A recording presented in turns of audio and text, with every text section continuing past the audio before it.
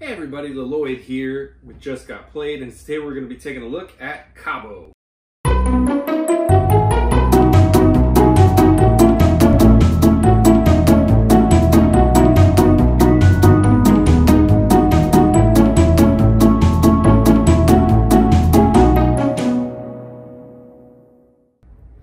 Hey, today I'm going to teach you how to play Cabo, the elusive unicorn card game by Bezier Games. In Cabo, you're trying to get rid of cards and lower the points on the cards in front of you by the end of the round to have the lowest score. The trick is that throughout most of the game, your cards and your opponent's cards remain face down in front of you. Okay. You will have some knowledge of the cards in front of you and also in front of your opponent, because at the beginning of the round you get to look at two of your cards, and throughout the game, through various actions and even drawing cards from the discard pile, you will be able to see cards that are face up or peek at cards or spy on the other player's cards. So how do we play? Okay, so I'm just going to deal out a two-player game here. So each player is going to get 4 cards. Okay, the cards stay face down like so. One card, or the deck goes back in the middle, and a card gets flipped.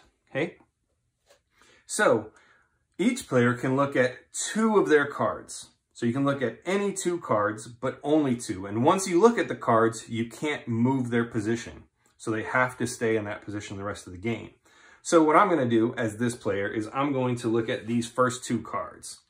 So I look at them, I see I have a pair of 6s. Okay, that's good. I have no idea what these 2 cards are. The other player is going to do the same thing.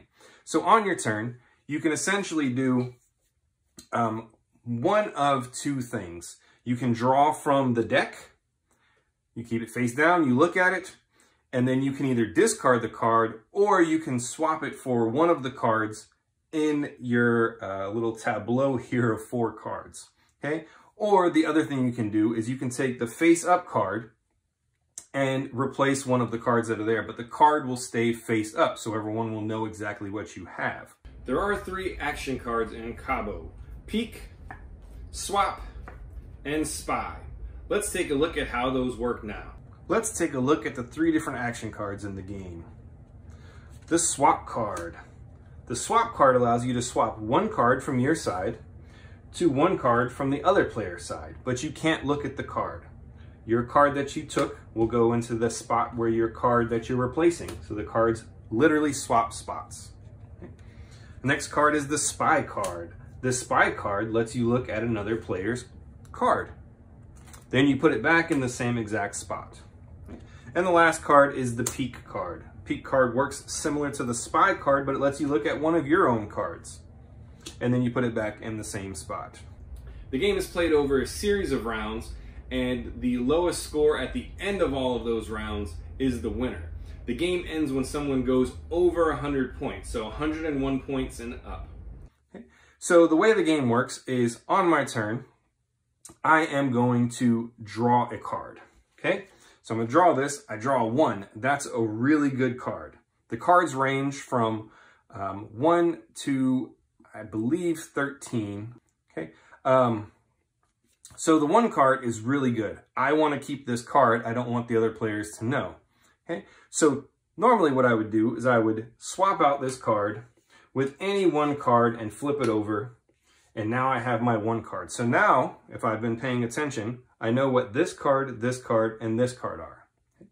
So the other player is going to do the same thing. They're going to take a card. They're going to look at it. This card lets them peek. So 8's not a very good card. However, it does have the action.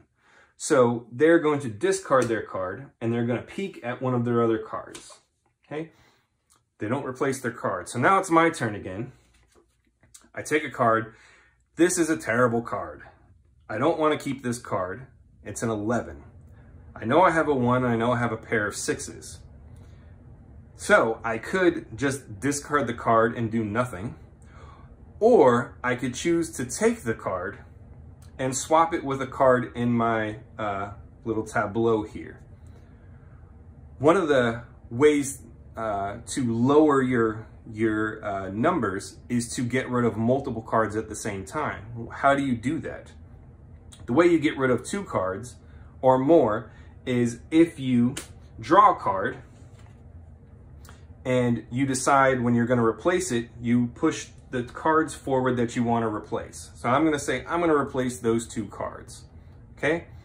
So whenever I go to replace the cards, I flip the 2 cards over, and if they match, if the cards match, I get rid of these cards and I replace it with the one that I just picked up.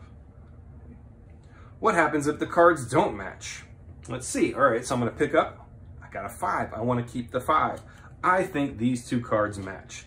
I push these 2 cards forward and I say, I'm going to get rid of those 2 cards. I flip my cards over. Oh no, they don't match. So what happens in that instance? Well, if they don't match, I have to bring these cards back, and now I have this extra card. I was at 3, now I'm at 4. Okay? So the game continues doing that as you try to keep getting lower and lower and lower cards. When you think you have the lowest hand, you call Cabo. What does that mean? That means that I'm ending the round. I'm choosing that the round is going to end now, okay? So the other player has a chance to draw another card and do something. He just drew a really good card. He's gonna take this card, toss that. That was dumb, but he didn't know that there was a 1 there. So now that the round is over, everyone reveals what they have left, okay? So now you add up your cards, and they're just added at face value. 1 plus 4 is 5, 10, 17 for the player who called Cabo. Player 2 has 12, 14, 15, 16, 17 as well. Player 1 called Cabo. Everyone's added up their points. Player 1 has 17 points and player 2 has 17 points. So what does that mean? Well, if player 1 had 1 point less, and this is what he had 16, he would total that up. He's less than player 2. Player 2 would get 17 points. Player 1 would get 0 points. As long as you're lower than everyone else at the table, you get 0 points. However, because player 1 also had 17 points, player 1 now must add up his points and add 10. So instead of getting 17 points, he has 27 to player 2's 17 points. There's another special rule to round end scoring, and that's called kamikaze. So in this game, player 1 calls Cabo. If you end a round with both 12s and both 13s, you get 0 points and everyone else at the table gets 50 points. So it's very risky to try and go for kamikaze. If you start off with a couple of those, it might be worth it to go for them because people are going to toss those 12s and 13s because they don't want them. So the game would continue round after round until someone reaches 101 or more. At that point, the game ends. There are some special rules with scoring. If the player would ever to hit exactly 100, they actually reset their score and go back to 50, and the game continues to go on. And that's how you play Cabo, the elusive unicorn card game.